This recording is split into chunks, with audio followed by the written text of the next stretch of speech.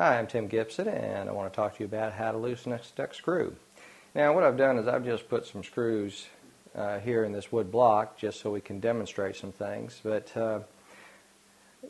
you have different reasons that screws are stuck. Now, you may have where the heads have gotten stripped out, or you may run into a situation where you've got a bolt or a screw that's in metal parts, and those tend to rust.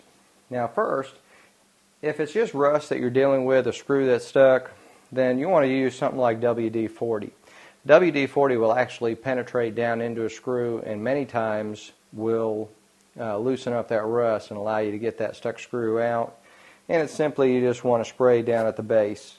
I'll just demonstrate on this right now.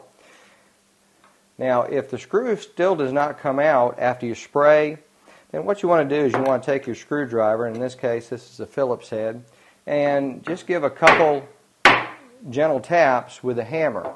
And a lot of times what that'll do is that'll loosen that rust up.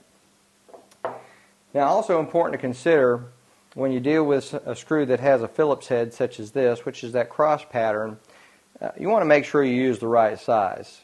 This is a number 1 Phillips head, this is a number 2. So this is for really small screw heads. So if you're trying to loosen up a stuck screw, make sure you're using the right size head, and that'll help you out. Now, if tapping it doesn't work and you still got a stuck screw, you can also take a file such as this, and you can file each side of the screw so that you have a flat surface on both sides of the screw. And then you can take a pair of vice grips, and they'll very easily clamp. Or if you don't have vice grips and you've got those flat sides, you can take just a regular set of pliers. And with those flat surfaces, it'll act just like a bolt, where you can now rotate this out.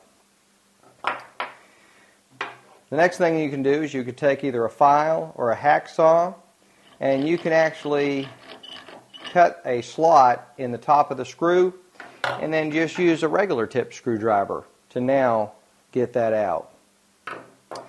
Then also in the store you can actually buy sets, or you can buy actually screw removers, where in that case you'd want to use a little oil to put in the top.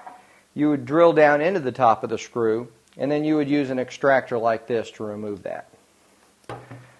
I'm Tim Gibson, and that's some tips on how to remove a stuck screw.